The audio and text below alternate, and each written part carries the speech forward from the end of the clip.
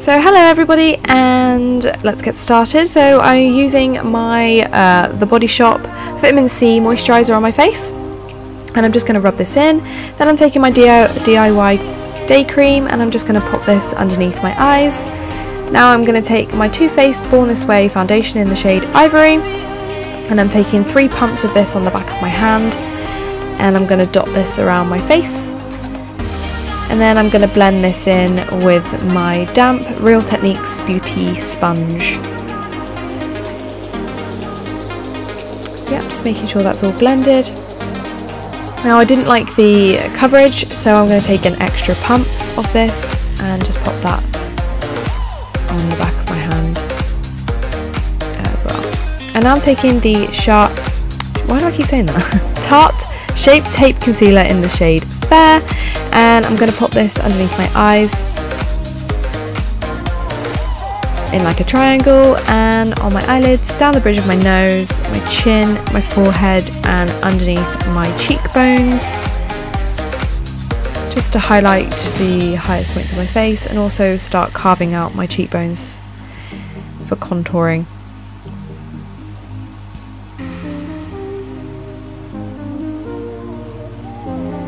This concealer gives a lot of coverage, and it's perfect for this, for a more dramatic look. So now I'm taking the RCMA No Colour Powder, and I'm going to pop this on a little fluffy brush and set that concealer underneath my eyes with that powder, and also my eyelids as well. This is just going to prep it for eyeshadow. So, and then I'm taking a bigger fluffy brush, and sorry about that, and I'm going to pop this all over my face just to make sure the foundation does not go anywhere throughout the day. Now I'm taking the NYX double-ended brush for my eyebrows, and I'm gonna run the spoolie end through my brows first, just to sort of put them in the right shape, right place. And I'm taking the NYX Tame Frame in the shade Blonde, and I'm going to use this to sculpt out my brows and give them some shape.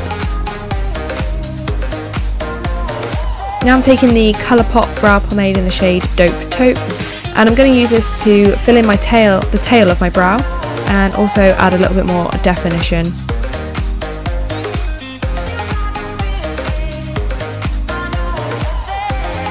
Make my eyebrows nice and defined.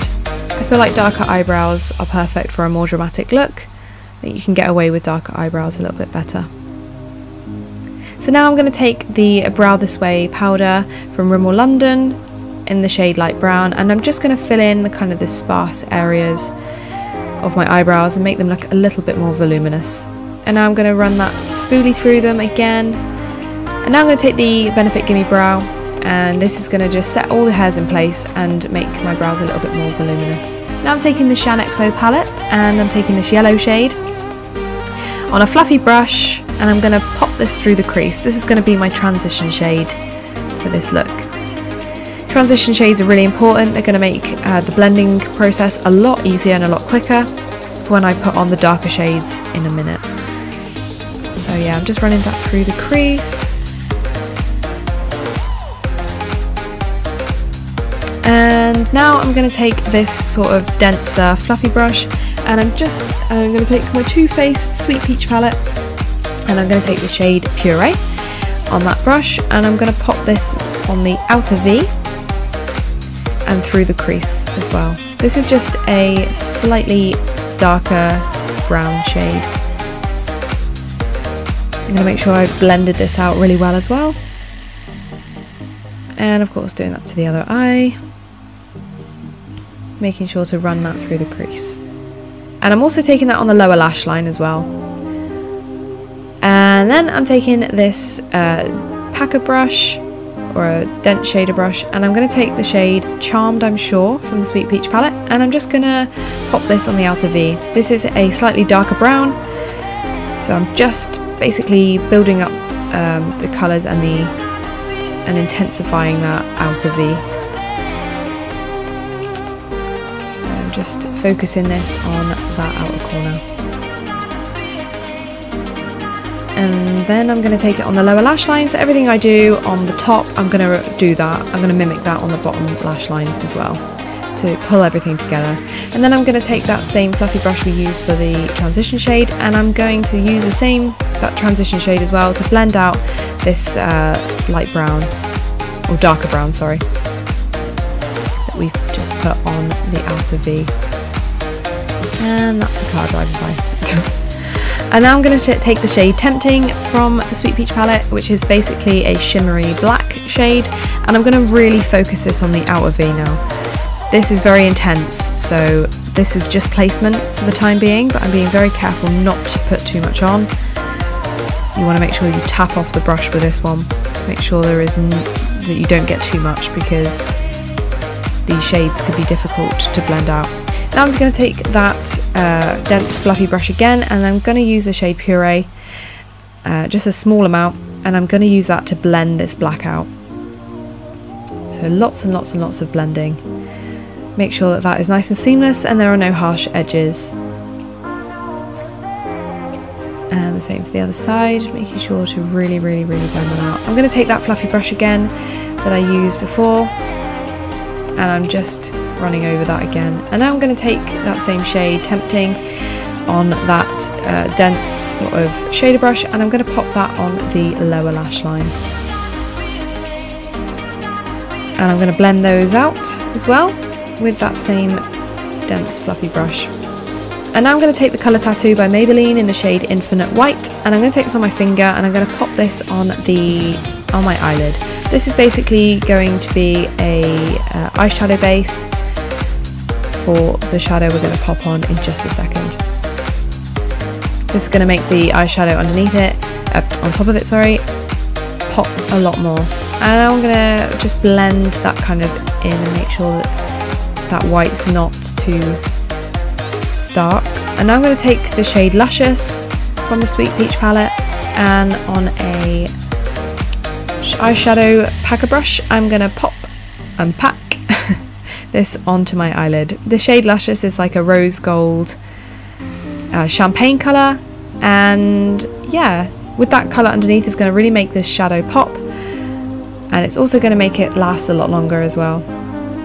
I'm also going to pop that on the inner sort of third of my eyelid, lower lash line, sorry, to sort of tie it all in together. And now I'm just flicking away any fallout with that same fluffy brush and making sure that everything is nice and blended together.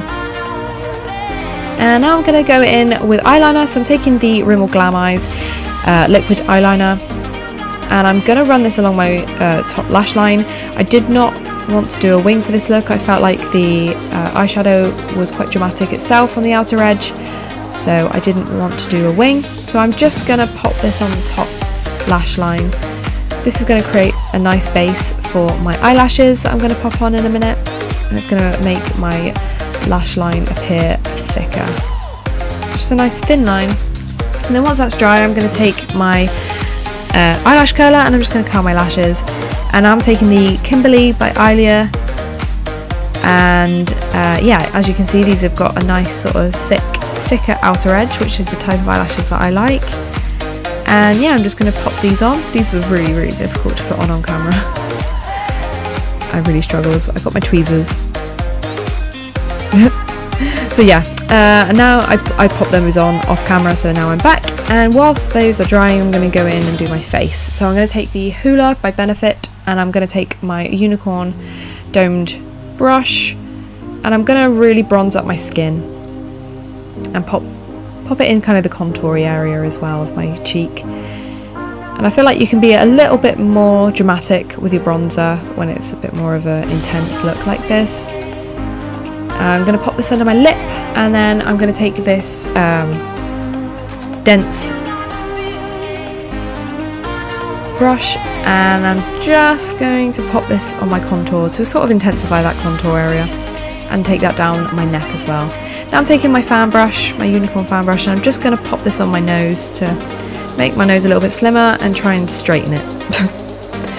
Now I'm taking my Chanel mascara in the shade 10, And I'm just going to blend my real lashes with the fake ones because my real lashes are blonde, so I do not want those showing, and I want my eyelashes to look nice and voluminous.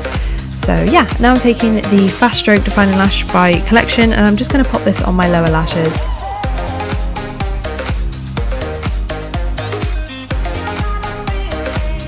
Like so. And now I'm going to go in with some blush.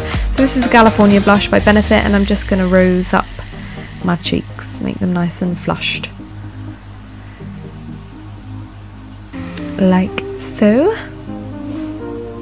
Now I'm going to take the Iconic London Illuminator in the shade Original, and I'm going to pop this on the highest points of my face, so the tops of my cheekbones, and I'm going to blend that out with my finger. I also pop this on my nose, my cupid's bow, my chin, and on my brow bone as well, which you'll see in a sec. So I blend that out with my beauty blender, and as you can see here, this is where I pop it on my nose and underneath my eyebrows to highlight those areas. I find that this illuminator gives like a really gorgeous sort of sun-kissed glow. Perfect for a wedding, a summer wedding. So yep, gonna blend all of that out with my beauty blender. Make sure it's all nice and seamless. And now I'm gonna go in with my Colourpop Lippy Pencil in the shade Oh Snap, and I'm gonna go in with MAC Cream Cup and pop this, line my lips, and then pop the MAC lipstick on as well. I wanted a nude lip. So this is basically the makeup finished. Nice, dramatic and pretty for a wedding. And now I'm going to brush all my hair back, and I'm going to pop it to the side, make a side part in. I'm going to bring out some of the curly bits and then hairpin that in place so I don't catch that in my plait. So I'm going to French plait this from the top, and I've already pre-curled my hair. I did that heatlessly. I'll be doing a tutorial on that soon. And yeah, I'm just going to French plait all this all the way down to the bottom of my neck. And then when I get to the bottom, I'm then going to pull it all back and pop it in a ponytail, like so. And I pulled out all my sort of plait and made it nice and thick. And yeah, and now I'm just going to gather up the rest of that hair, and I'm just going to place another hairband on top, and now I'm going to bobby pin the crap out of it. So I'm just going to pop about 50 bobby pins in my hair, and then I'm going to hairspray it and make sure that it's all in place and that it's secure. This took me probably about 10 minutes. And then I'm going to pop these jewel bobby pins in, and that's the hair done. So this is what I wore, and it's just this red dress. I don't know where this is from, I've had this for a few years. But yeah, it's just this red bodycon dress that's one shoulder, and it comes just above the knees, so an appropriate length for a wedding. And then I wore this boohoo choker, rose gold, and some earrings, and yeah, and I also wore some rose gold pointed heels from Misguided. And yeah, that's basically it. I really hope you enjoyed this video, and I'll see you all in my next one. Bye guys!